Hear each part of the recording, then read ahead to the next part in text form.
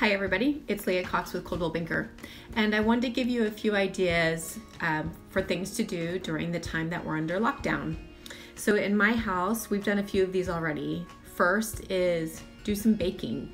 We all have these bags of flour that usually only come out at Christmas or some other holiday. So break out the flour and the eggs, the butter, assuming you've got some eggs, and bake something. So this week my daughter made homemade sugar cookies from scratch, and when those were all gone, she made some homemade chocolate chip cookies.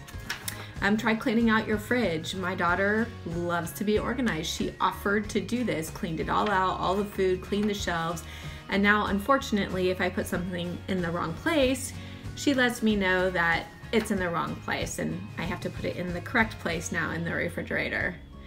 Other things on my list to do is clean out my garage. So my garage tends to be a place where if I'm not sure what to do with it, or if I'm too busy to put it back right, it just goes on a shelf or it goes on the workbench, things like that. Boxes pile up and so forth. So take this time to go through your old boxes, your old bins. What do you need? What are you holding on to that you don't need? Make a pile to donate or for that future garage sale that hopefully we'll all be back to soon. There's lots of other great things. You can go through all your kitchen cupboards, learn to minimalize. Why do you have 3 potato mashers? That was the case in my house.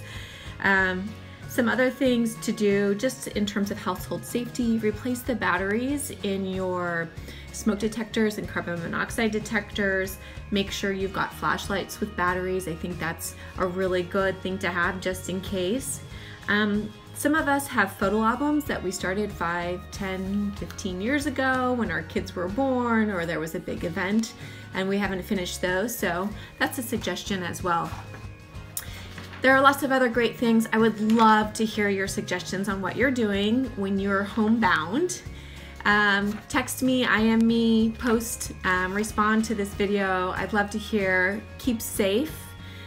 Keep engaged, find a good book, use that brain, don't let it get sucked out by social media or some of the other mind-numbing activities that we tend to fall into when we don't know what else to do. Have a great day, everybody.